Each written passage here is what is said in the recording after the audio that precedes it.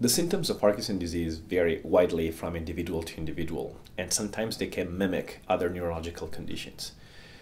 Motor symptoms of Parkinson's disease, which are also called the cardinal symptoms of Parkinson's disease, are rigidity, bradykinesia or slowness of movement, and tremor. But there are also other potential signs and symptoms such as challenges in raising from the chair or tossing in bed, or imbalance and frequent falls that might raise attention for Parkinson's disease. There are also non-motor symptoms that are equally important and challenging in the quality of life of a Parkinson's patient.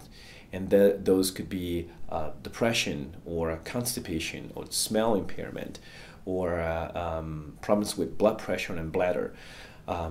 If you think that you are experiencing any of the symptoms of Parkinson's disease, it would be great if you could see a neurologist or even better, a movement disorder specialist.